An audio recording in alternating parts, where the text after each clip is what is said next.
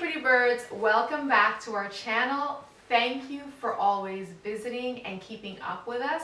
If you are not already following us, please do so by subscribing below and giving us a thumbs up and like for all of the content that you love, and follow us on all of our other social platforms. So this week I was thinking about the summer skies, about the sunsets, and I went into my closet and I looked at pieces that inspire me to think about the sky and the sunset during the summer.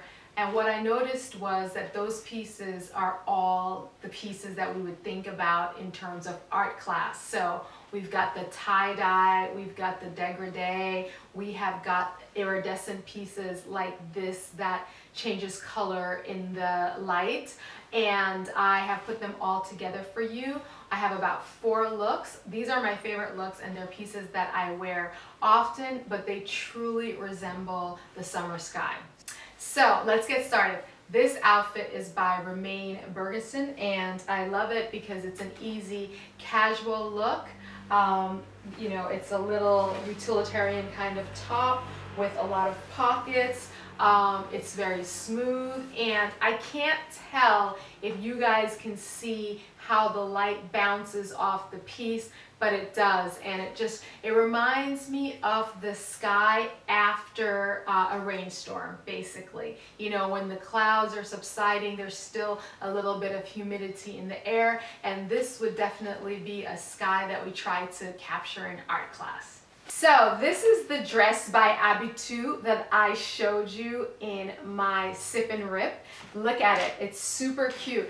I love this dress because of the very, very exaggerated puffy sleeves. I think that they bring the drama for the season. I love that it's a brocade, and I love that it captures the sky, the colors of the sky at sunset, because you have the colors that are like the sky blue, but then you also have the pink that comes on at sunset, and then just how they mix together. And you know, if you have some clouds, you have the silver lining of the clouds, and I just think it's such a pretty, fun dress, and it's a really great cocktail dress. And the thing about this dress is that you can wear it with flats, you can wear it with heels, you can wear it with sneakers.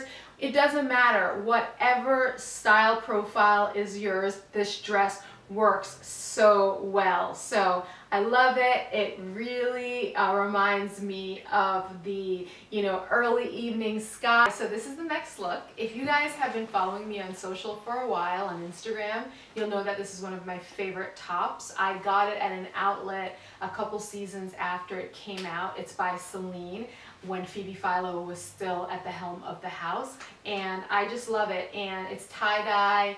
It makes me really happy. The palette is super pretty, and it's a favorite of mine. So when I think about the sunset in the summer, I think about these colors, like as you go from orange to pink, and then you finally hit that deeper blue. This is what I think about, the yellow at the golden hour.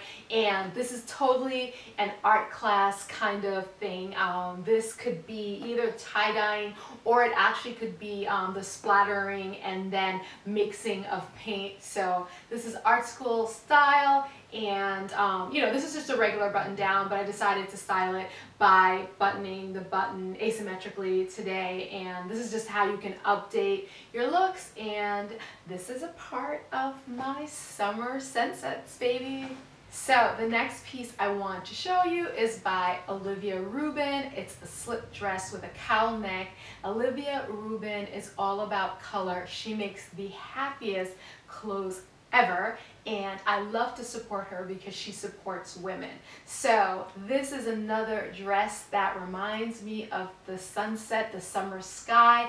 You have like a dégradé of all the colors. You know, you go from the yellow to that turquoise in the center, in the core, and then you have the lavender and that pale pink, and you repeat the colors, and it's just like an extended sunset, and you know, it is the kind of thing that you would have painted in your watercolors class at art school, in art class. So that's what I was going for, and I love that nature can be such a huge inspiration for us when we are creating style, when designers are choosing their palettes. And here is two sunsets. This is my final look. It's by the Attico. If you follow me, you know that I have worn it before. I wore it last year. I got it last year. And this is a me dress. It's a maxi. It has puffy balloon sleeves, long sleeves. It has ties at the pulse. I just love it. It's cinched right here, and I'll show you the rest in a minute. I love a print. This print is so pretty. This one I would call kind of like watercolor. This is when you get in with your brush and like you just brush these colors into existence.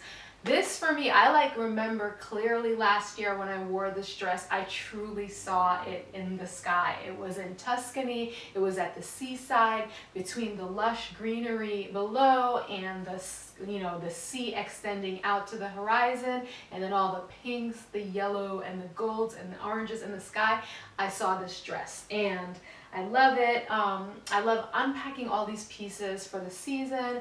It just really helps me transition and get into the mood, and it's really a thing. You know, when like I mentioned before, when I was thinking about the theme for these pieces that were similar, I was thinking about the sunset, but then when I really thought about it, I was like, I think it would be better and everyone would understand the theme more if we took it to the classroom and art class, and how you would achieve all of these beautiful, beautiful colors. So thank you so much for tuning in. Let me know if you love this concept. And for me, it's so inspiring. I could have gone either way. Dress like the sunset or art class. Actually, tell me which one you think is more appropriate, but I kind of feel like both of them work, right? So please let me know what you think below. Give me a thumbs up, like the video, and let me think what else. If there's anything else that you want to see, I know someone asked for some summer vacation looks, and I will get that to you soon. And let me think. Yeah, that's it. So wishing you a wonderful week. You are amazing, and let's get this May.